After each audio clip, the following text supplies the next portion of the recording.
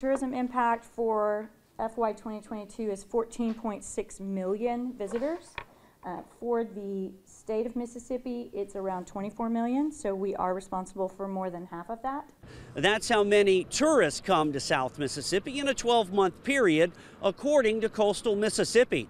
Their executive director, Judy Young, spoke with the Harrison County Board of Supervisors on Monday. She says to keep those numbers going, they plan on bringing in recurring visitors and increasing Coastal Mississippi's digital footprint. There's so many opportunities for people to access information and plan their vacations.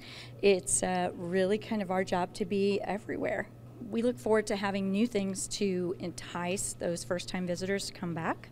We've had a few great openings here recently. Young also says hotel occupancy is up as we head into the busy spring and summer tourism months. She says another number that's up is the number of short-term rentals coast-wide. Here in Biloxi, Bill Snyder, WLOX News Now.